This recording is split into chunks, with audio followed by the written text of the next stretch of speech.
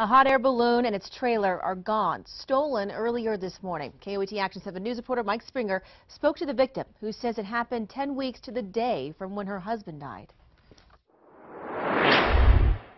It's a remarkable sight from Sky 7.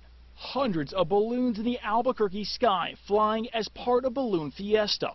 It holds a special spot in the hearts of Lucinda Wallace and her husband Rick. He loves to fly. He flew balloons, he flies hot air airships.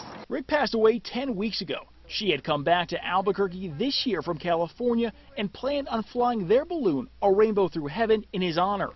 The Fiesta is an event they've attended for decades, using the balloon her daughter helped design. This one would have been the 34th year. And so the ballooning has meant a lot to our family. Now their beloved balloon is gone, and their SUV too, stolen right here out of this hotel parking lot. She says she parked the trailer over here in the hotel parking lot, and around 4 o'clock this morning, security did a sweep. They say everything was okay, but when she came out 45 minutes later, it was gone.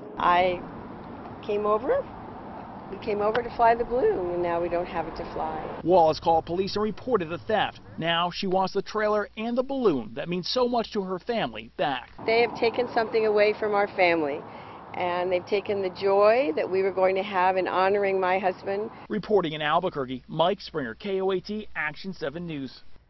The vehicle that was taken was a 1994 Chevy Suburban. It's tan in color. The balloon is blue with an American flag and a rainbow across the top. If you know anything, please call police.